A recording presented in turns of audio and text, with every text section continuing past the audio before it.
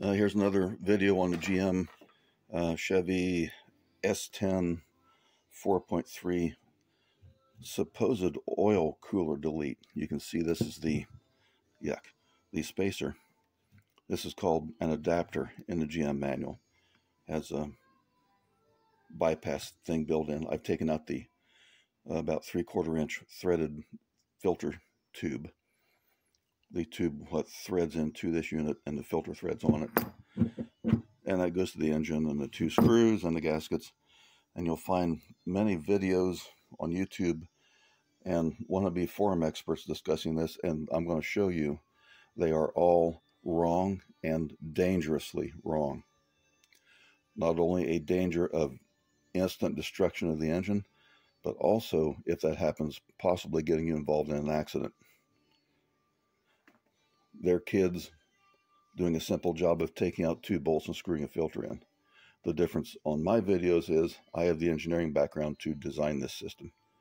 I'm going to show you why they're wrong and the correct way to do this doesn't destroy your engine. This is not a subject area for everyone's opinion.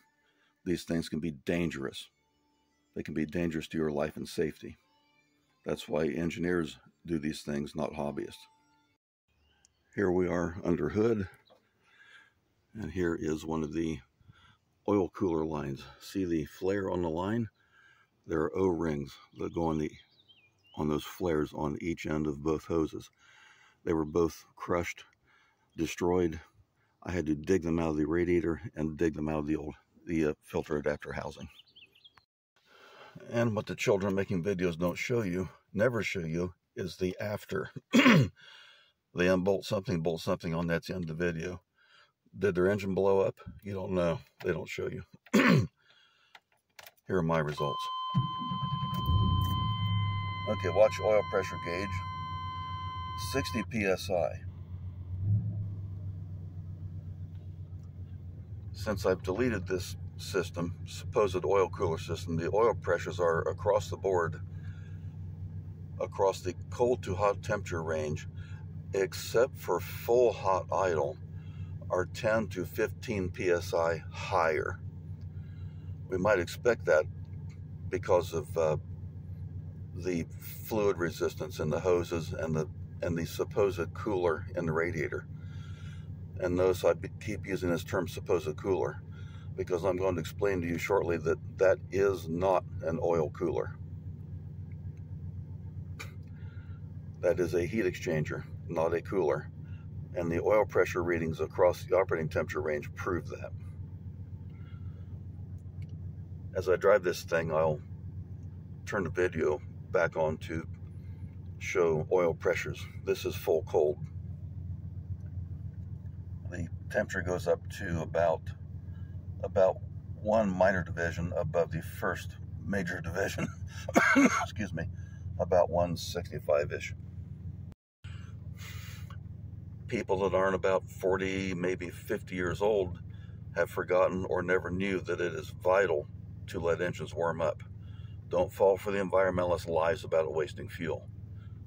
It spends droplets of fuel instead of cups or quarts driving a cold engine and prevents long-term severe engine damage.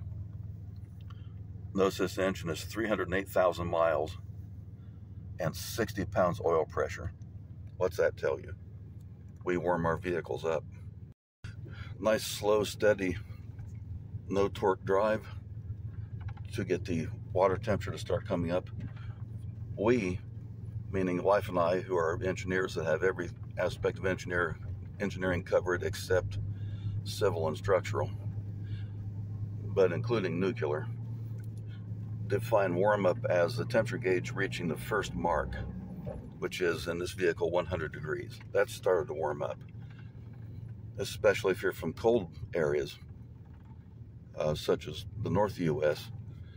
You'll quite likely get in the winter and start the thing up, go back in the house, let it warm up, because you don't want to get out and drive a cold vehicle.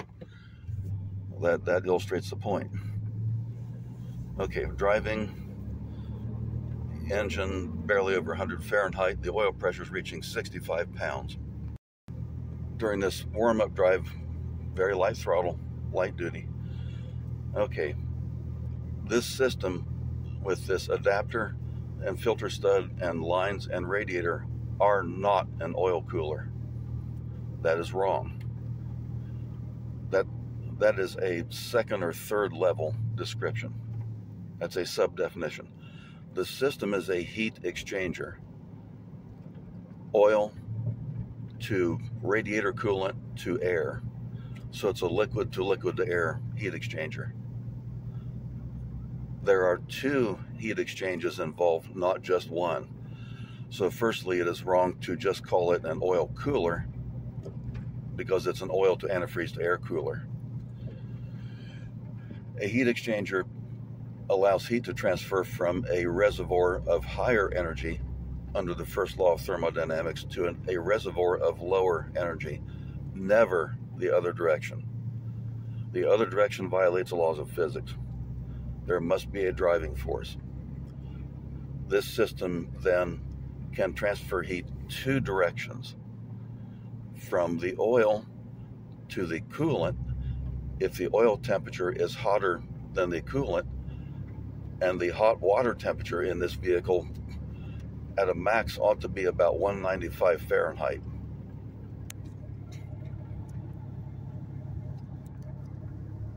Coming up to temperature still over 60 pounds. So that means that the engine oil would have to be probably 250 Fahrenheit or more to have any effective heat transfer, and it is quite possible for engine oil to get that hot. Valvoline GM spec ATF, as I recall, that was probably back in the Dex 4 days, was good to up to 400 Fahrenheit. Of course, this is motor oil, not transmission oil, but that ignores the fact that when the engine is cold, there's no oil cooling because the oil and the coolant are the same temperature. What I just said about people that don't know any better or are too young to remember jumping in and driving a cold engine, because we have better made engines and fuel injection and control computers and on, we have vehicles since about the 1990s with which we can jump in, turn the key, adjust the mirror, and drive away at full speed. That is death on engines. You will destroy that engine 1 to 200,000 miles too soon by doing that, because the oil has not had time to warm up and go down the viscosity index curve down to the correct operating viscosity and temperature. That oil might be 10 viscosity at 80 degrees. The operating viscosity is less because that's chosen to be the correct viscosity when the engine is up to, say, 190 degrees. Driving with cold oil reduces the flow, starves the bearings for oil because the oil is too thick. What this system does is not oil cooling. Okay, see here? Coolant temperature, 165 because I've measured it. Oil pressure, still cold pressure. That means that the oil is still cold. Terry Smith, a racer and owner of Cincinnati Speed in Sharonville, Ohio, back in the 80s, said he had an alcohol car. He was a real drag racer. And he said he did a test run one day. He got the engine up to full temperature, made a quarter-mile run, came back, measured the oil temperature, and the oil was only 140 degrees Fahrenheit. This is because in a drag engine, most of the heat is exhausted through open exhaust headers. In our vehicles, we can't do that, so we use radiators to take the heat away. But the oil, the majority of the oil, is lower down in the engine where the temperatures aren't that high and where there's also coolant. There's minimal oil put to the top end of this engine, so the oil picks up minimal heat. That's the valve train. What this system is not a cooler, it is an oil heater. And the purpose of that is for these people that throw the key in, turn it on, and stomp on the gas and go full speed right away, to reduce long-term engine damage by helping the coolant, which is warming up, to also warm up the oil.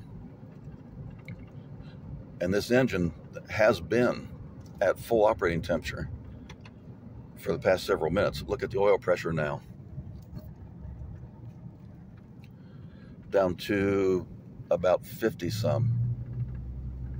Now the full hot stopping in the city idle oil temperature with the AC on, full load, full heat, is about 30 psi. So that proves that even though the coolant reads up, the bottom of the engine is still cold. There's no coolant and no heat supplied to the crankshaft and the bottom of the rods. There's heat supplied to the piston rings and the cylinder walls through conduction of heat from the piston crown down through that system. But that heat doesn't really reach the rods. So the rod bearings and the crank bearings and the oil pump are still cold. So it's a mistake now for me to go drive this full tilt because the oil's still lagging behind in temperature. And these readings right here prove that system is an oil heater, because before this, that oil would have been thinned down already. Now the problem with this modification that's done by all these wannabe YouTube experts, which are 29 years old and don't know anything, is that they're going to cause you to blow your engine sky high. I talked with a service advisor at a local GM dealer who gave me this false narrative of you can't remove that because it's a cooler, and if you remove it, something horrible will happen. But he had no idea what. Simply just a false reasoning that it's an oil cooler, so if it's removed, the oil will overheat, and that is a lie. False. You see, I asked a mechanic an engineering question. Of course, he couldn't answer it. He doesn't know anything. The horrifying mistake that you'll find out when driving down the freeway, the oil light comes on and the engine locks up, is that the children making these videos don't have enough knowledge, especially no machinist knowledge, which I have, machining, fabricating, and welding on top of everything else. They don't understand that when that adapter is removed and the oil filter threaded tube is removed, that what I found when I threaded that tube up into the engine block and screwed on the oil filter is that that's wrong, because the filter was only holding on by 2 threads. At 60 psi oil pressure on the bottom of that filter can, which is about 3 inches in diameter, calculate the surface area of the bottom of that can, ignore the hex, just assume it's round.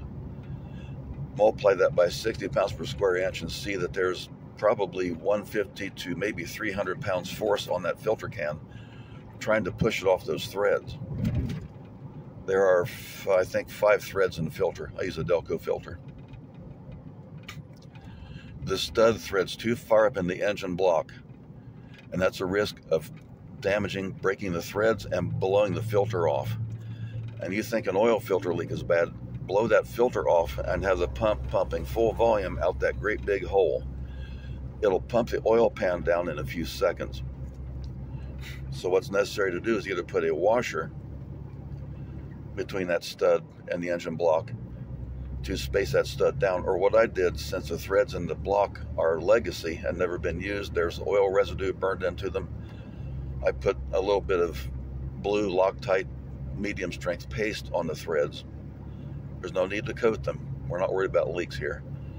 But a small amount of Loctite, and thread that stud up into the block, and then let that Loctite harden overnight before putting oil back in the system. And I did so after unthreading that tube far enough to give about 5 turns engagement between the oil filter and the stud. It was about 4 to thread it on till the oil filter seal contacts the engine block surface, and then 3/4 turn to tighten it is basically 5 turns. That's basically full thread engagement. Do what they tell you in these videos and kiss your engine goodbye. After driving several miles, see the oil pressure is down to 45 to 50. Now the oil gauge responds to the throttle and the load. I'm coming to stop after 15 minutes, and now the hot idle oil pressure is 40. So the overall pressures are up, but this proves that that is not an oil cooler, it is a heater. And that, again, that's proven because the full hot summer day AC on come to a stop idle pressure is the same as it was before. So there's no cooling going on. Yes, there could be some cooling in an extreme case. This is a pickup truck, put half a ton load on it, drive it uphill in a 100-degree day. There might be some temperature peaks on the oil. But the coolant's going to be hotter also. So this truck is never going to see that kind of service again. We use it for driving around town, keep the miles off a new Ford. So all this truck is to us is basically something to go to the grocery store in. So no need for oil cooling.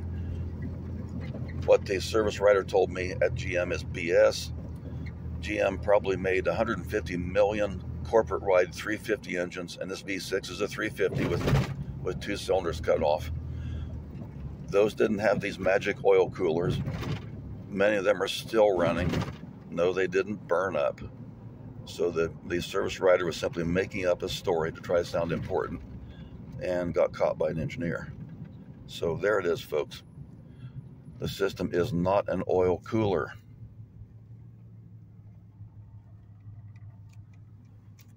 It's an oil heater. And here we are after 20 minutes, full hot engine. Oil pressure is a touch higher than it was on the 85 to 90 degree day yesterday, but essentially the same temperature on a full hot engine, which proves this is not doing cooling. So the summary is that this system is not an oil cooler. Notice the supposed oil cooler is on the inlet side of the radiator, which gets the full temperature coolant from the engine before it has been cooled. That implies it's a heater. Notice the other side's the transmission. That is on the cold side of the radiator. The transmission is stuck back there in a pocket with coupled engine heat and radiated exhaust heat and poor airflow. So yes, the transmission does need cooling. Don't disconnect the transmission cooler unless you add an external oil to air cooler, which would actually be a good idea. Also, don't pay attention to the fools that make these videos and forum comments about just take that threaded filter stud out and screw it in the block. They'll cost you an engine. So this is not a topic for mechanics. This is an engineering topic. Fortunately, I have the engineering knowledge and 40 years of automotive experience to catch these kind of mistakes and show you the correct way to do it.